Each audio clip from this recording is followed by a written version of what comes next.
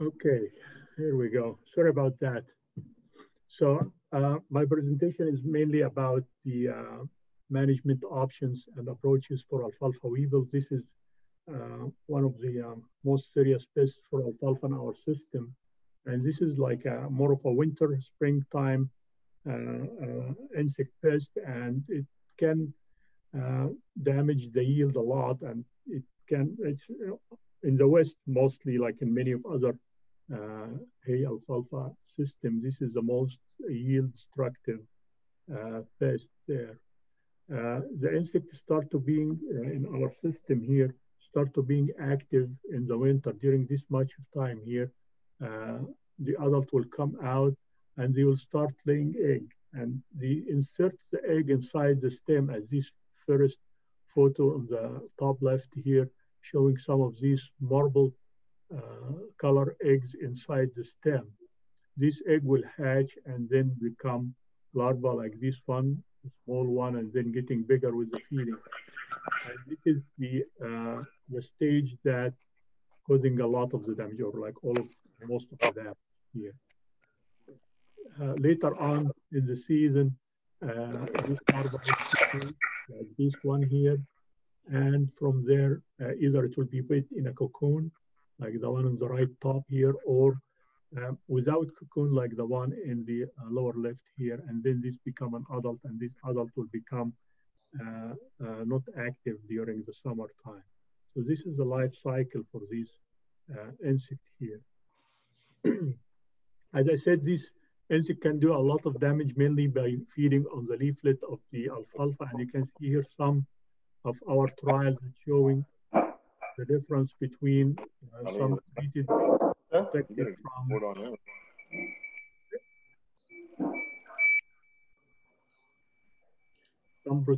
the damage of this insect, and the others that are not. And the feeding here is, as I said, mostly feeding is from the larval stage, and you can see here some of the feedings of this larva, and also the adult can feed a little bit on the stem and a little bit on the leaflet before inserting eggs, and this is, could be signs that you have this problem or you have this insect there. So we normally like sample this insect and we start like sweeping the field during like the start of the winter time. And the older threshold was like set as 15 to 20 larvae per sweep.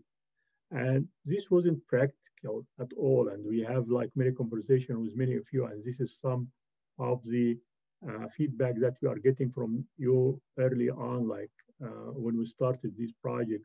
We can't wait to have this number. If I get that much weevil, I'll have a white alfalfa and so on. So we study like the economic threshold was like have been studied, not studied since the 1975. And we manipulated the population of these insects at different plot experiment at MAC over the years using different insecticide application based on their efficacy and their like performance.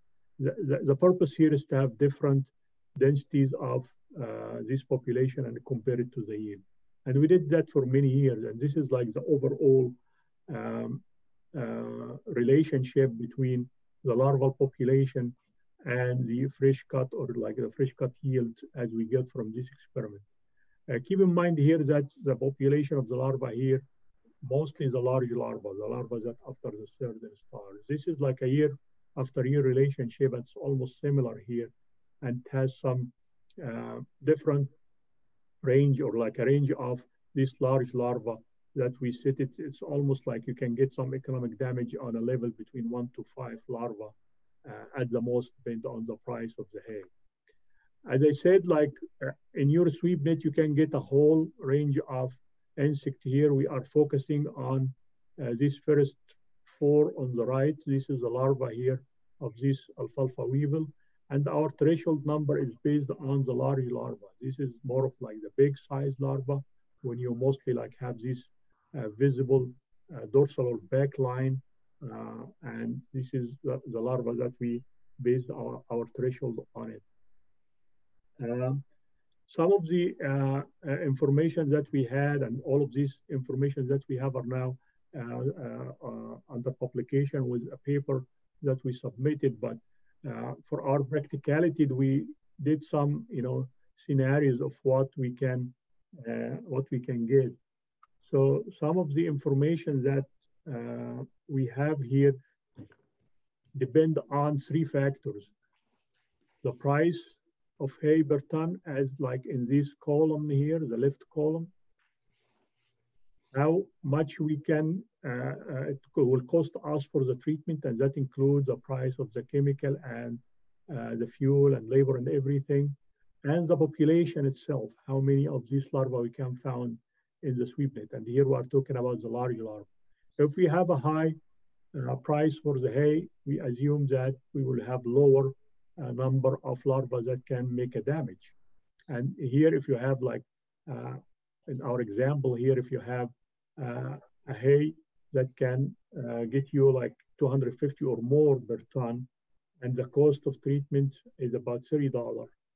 One large larva per sweep can make significant damage here. On the other hand, if you have like 200 or less in terms of like the number or like the price of the hay, maybe large larva per sweep can make significant damage here, or economic damage. And the number would go higher. You can get like 3 large larvae that can make economic damage if your hay price here is about 140 to 160. And you can like go 4 of these larvae per sweep if your price at 130 to 140 dollars per ton. All of this is only one scenario when you have the cost of treatment at $30, as mentioned here. But we have many scenarios, and all of these scenarios, as we said, is based on this large larva. So to cover all of these scenarios and have like some tools for us to use to determine whether we have this information or not, we have what we call our Weevil calculator. And this is here like it's almost like an app that you can use. And this is here the website that you can go there and you can like access this app. And here is like a snapshot of what we can see on this app. You will have like a bar here, and that represents the price of the hay as dollar per ton. And you can like move this like circle on this bar. Here we are having it as this snapshot at $200 of hay ton per, I'm sorry, of hay per ton. And you can like also adjust the price of the cost of treatment as dollar per acre. And we are here having it at $29 per acre, including everything.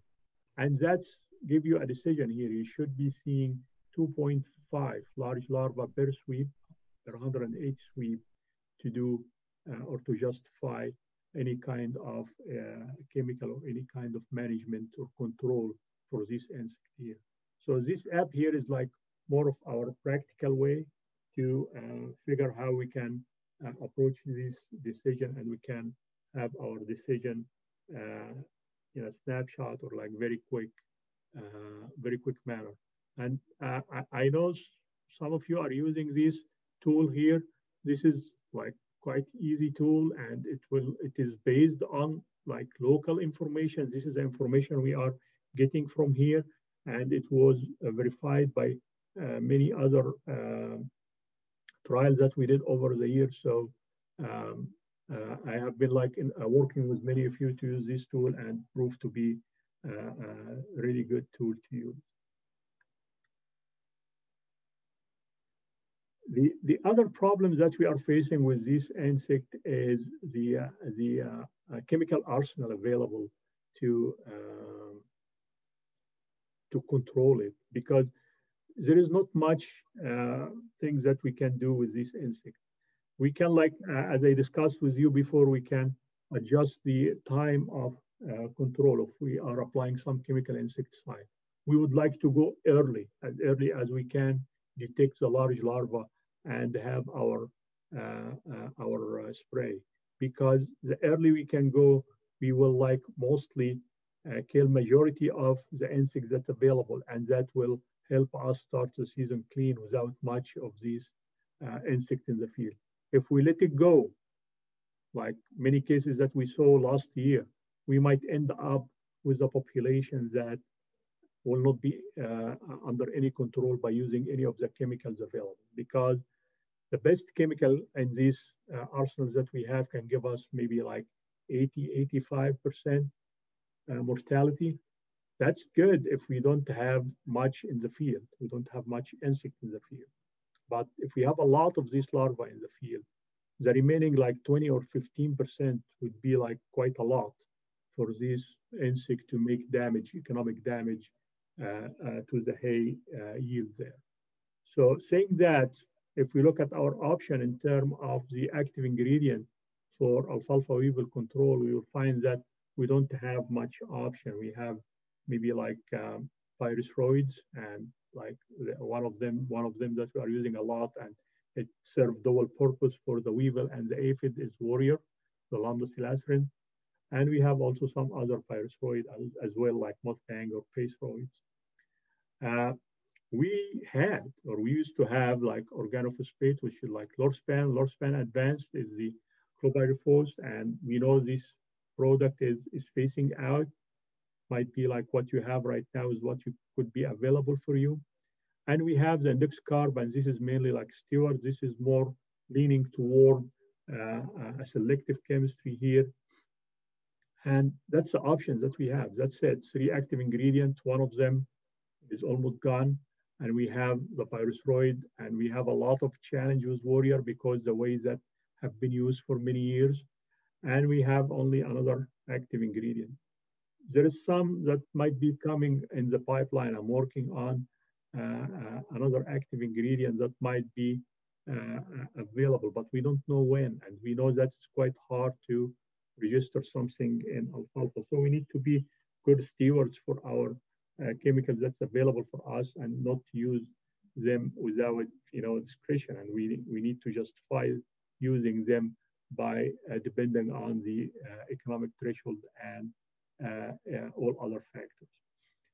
We have been hearing about a lot of reports of some resistance or less than good performance of the Lambda silastrin or the Warrior 2 for some years now. And we are following these product and their efficacy for many years. It's still working in our system. It's still working in our efficacy trials. It's still working with many of our PCAs and growers that I'm dealing with, but in some cases it is not. And we know that resistance starts locally and then it spread. And we have these signs, and we have these signs coming from other systems, especially like from Northern California and some other northern states where this insect has multiple generations, and they are using this chemical multiple times against them. And maybe that's the reason they have the resistance there. In our system here in Arizona, mostly we don't have this resistance showed yet, but in some places that I'm aware of, especially like closer to California border, we have some less than good performance for these chemicals. We started like this project to monitor the resistance for Warrior 2 or Lambda silastrin for since 2018-19, and we have this result to share from this first year, and we have also some results that we are working on right now. But for the first year in 2019, we collected population from many places and many sites here in Arizona, in Maricopa, Scottsdale, Tonopah, Welton near Yuma, and Boston in Parker Valley. And we have some from California as well as some other state, neighboring state. Some of our colleagues sent us some of these population to monitor them and to see if we have any signs against or showing resistance to these products. And the assay we did in our lab here was like feeding and assay, and mostly like treating the leaflet of alfalfa with different concentration of the active ingredient, and then make them on these cups and put some of these certain star larvae in them and monitor them for 24 and 48 hours to figure out which of them is dead or like close to dead and which of them is still alive. The overall results are here in this graph here. And if you look at it, we have this like concentration on the x-axis here. This is the dose as part per million. And like the dose or the concentration that's close to the active rate is this one, is the 500 parts per million. And you can see after like 48 hours, it can give us like almost 95% mortality. That's great, right? But keep in mind, like this is the overall result. This is not a location by location. This is the result from everywhere. But if we like mince this data a little bit and we go like location by location, this is what we have here. And it's a little bit busy graph, but this is mostly like the same graph that we saw in the past, but for different location.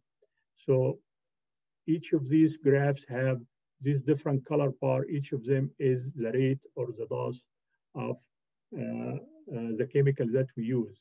So as you can see, like we have some places where it is quite good, like, and they are mostly here in Arizona, like you have here in the Wilton area and in Maricopa and even like Holtville, California. You have like the bar that here represents the 500 is the blue bar here, and this is reaching like almost 100%. This is really good news for this location, right? But on the other hand, we have some, troubling location where like we don't get even like 60 or maybe 65%, like here in Eureka, California. This is in the Intermountain area in Northern California. But also we have some in other states, like in Texas here. Again, we have not as good as the remaining. And even like some neighboring area, like here in Plies, California, you just across the border, it's similar condition of low desert environment like ours here in Arizona. And you can see like the performance here in the 70s. And this is not a good sign. And as I said, this is like mostly in 2019. And in 2020, we did some of this monitoring too. And I can tell you it's similar result, but we started to get even like more worrying results from places close to Yuma. And this is, as I said, this is the area that close to Plies here. And this is more like a shifting population or something that's going on here. But we have good management or control using these Warrior 2 or lambda silacerin active ingredient in some areas, but in some others it's not. And this makes, again, this is the signs of resistance here. Whether it's because this product is used for a long time or because it's not used when it should be or any other factors, we have this and we need to be as good steward of using this chemical as possible so we can elongate the time that we can use this product to as much as we can. Saying that, we have many other ways that we can manage and control alfalfa weevil and some other insect in alfalfa also, because we are working in a more of a landscape system here. We have cultural control. Some resistant varieties, especially like for aphid, might help a little bit.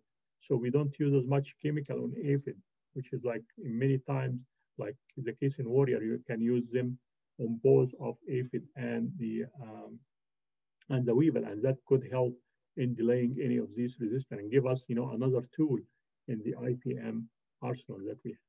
Strip cutting is very important. You can just leave strip here and it will help working as refugee for the natural enemies. And these are good practice that will help the biological control here. Early harvest also could work in mitigating the population of especially alfalfa weevil. If you have this number here and it's about to approach the threshold, the economic threshold, but it's not there yet, and you can harvest early, that could be a good option. Thing that you should be aware of, you need to clear your swaths as fast as possible because this larva can eat under the windrow And this is not good because it could eat not only the squash, but can eat only the new growth of the alfalfa that will give the following crops. And this is not good if you leave them for a long time feeding under the sun. Proper irrigation also is quite important to keep the plant healthy and to prevent some signals that the plant give to some of the insects when they are not irrigated quite well. We have a whole array of the natural enemies that we would like to give them a chance, and that's mainly by using some of these selective insecticides when it's possible. I know it's not a lot of options in alfalfa, but we need to make sure that we are, when I have a chance, use selective insecticide to help conserve these natural enemies that they help a lot in this system. And with that, I'm done here, and I would like to thank you. And if you have any questions,